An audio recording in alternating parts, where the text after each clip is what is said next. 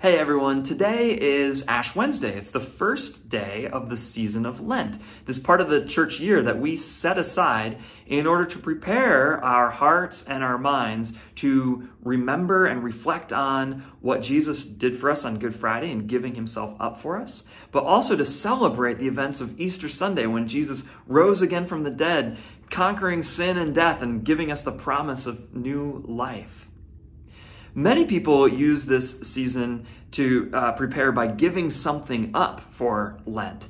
You can give up a certain kind of food or drink, or you can give up social media or some other form of entertainment over these next 40 days. And the point of that is not to say, hey, look at how disciplined I am, God. Look how impressive I am with my ability to give something up. No, the purpose is to create more space in our lives to hear from God, to deepen our walk with him as we go toward Good Friday and Easter. So maybe there's something you can think about giving up over these next 40 days to do just that.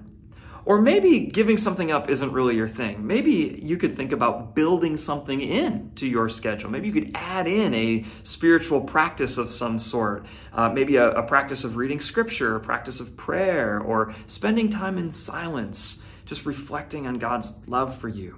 Maybe you want to set aside a couple days a week to go on a prayer walk through your neighborhood and pray for your neighbors or the schools around you.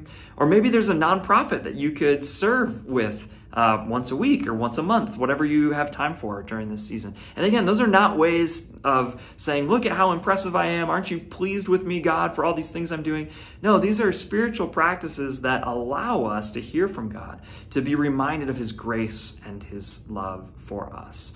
So I just encourage you to think about some way that you could spend the next 40 days of Lent preparing your heart and mind and drawing nearer to God during the season as he also draws near to us. It is my great hope and prayer that God would use this time to draw us nearer to him. Hope you have a great rest of your day. We'll see you on Sunday.